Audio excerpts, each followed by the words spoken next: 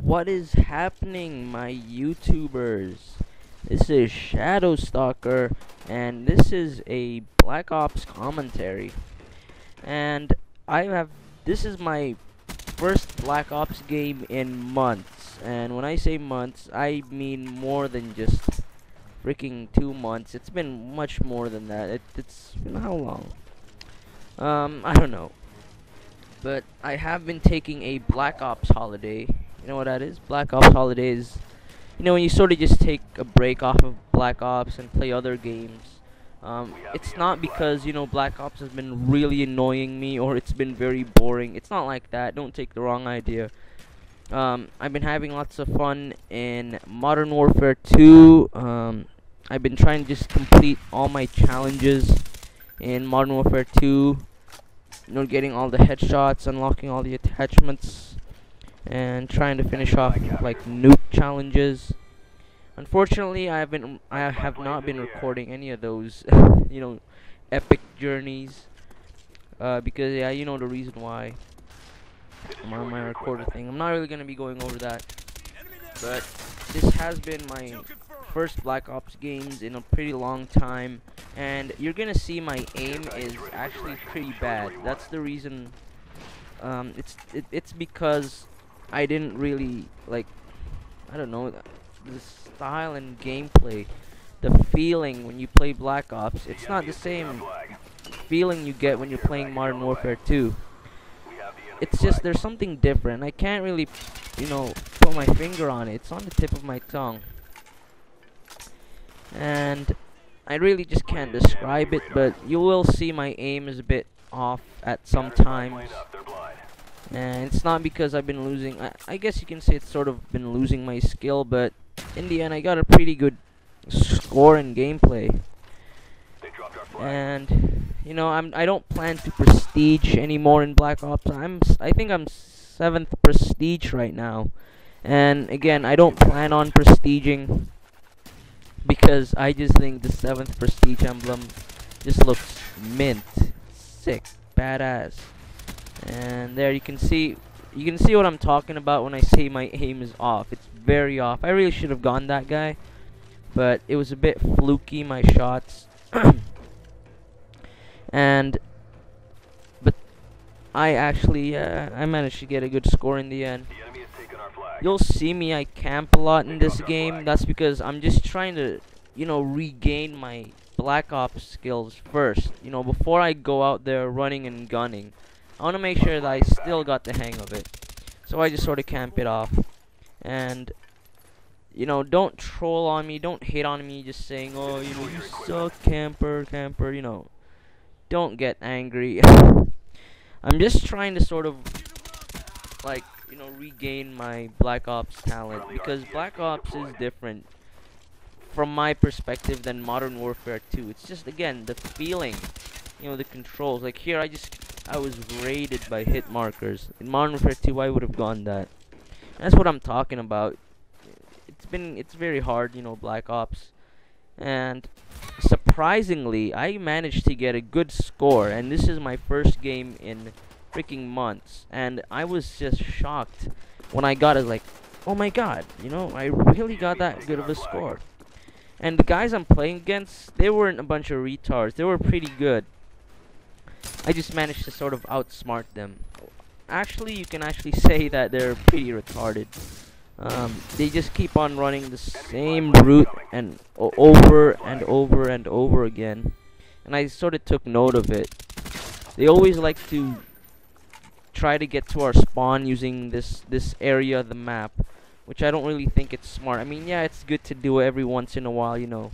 Once would be alright, you know, but twice, I take note of it. So the next time, if you play against me in like any match, remember to switch up your positions. Don't do what these guys, you know, in the enemy team are doing right now, just taking the same route over and over again. Because if you do that, then I'll take note of it, and all I have to do is just not sit my ass off, but patrol an area, and by the chances are I can get a good KD. And what else to talk about? yeah, I've been completing challenges in Modern Warfare 2 and in Killzone 3. Killzone 3, I've been leveling up quite a lot. Modern Warfare 2, I've been trying to unlock all my guns attachments. I managed to get Intervention, all of its attachments, and I'm still not prestiging in Modern Warfare 2 because I just don't think it's worth it in a game like Modern Warfare 2. In a game like Black Ops, it's pretty much worth it to prestige because you can get all your stuff back pretty easily. You know, you want extended mags, all you have to do is get 2,000 COD points and you already get it, which I don't think it should be too hard. If you're a very fastidious person, then it shouldn't be too hard. But in Modern Warfare 2, say you've unlocked all the attachments on a gun like, I don't know, the F2000, you got fall camo on the M21 EBR, then you prestige, and it's gonna be hard to regain all those things back. I mean, in Black Ops, you prestige, all you have to do is gain cash, be very fastidious, and you can already pretty much get anything you want, you know, that you got from your last prestige or whatnot. So I don't really plan on prestiging in Modern Warfare 2. And in Black Ops, again, the reason why I don't want to prestige is because of, you know, it's a bit silly. The reason why is because, you know, I just think the 7th prestige emblem just looks so badass. And people are gonna be asking me, oh, well, you know, you can't always put as your emblem. I don't want that because I want another emblem. I want people to see my, you know, prestige symbol on the pregame lobby. But at the same time, I want to have a different emblem when they check my title, my player title card thingamajig. And yeah, you can see I'm racking up kill streaks.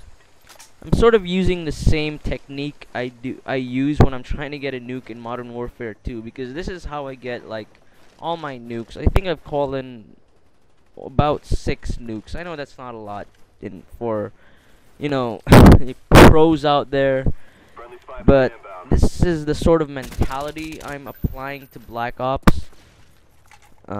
Just sort of taking an area and patrolling, because in a game like Black Ops, actually in a more realistic sort of game like Killzone 3, camping in a building won't get you more than 2 or 3 kills per life.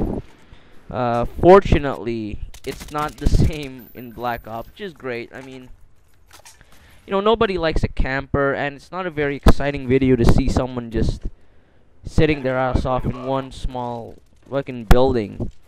And that's what I try to do.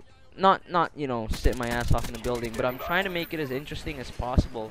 You know, I'm running around an area, but I'm not just sitting my ass off in a building.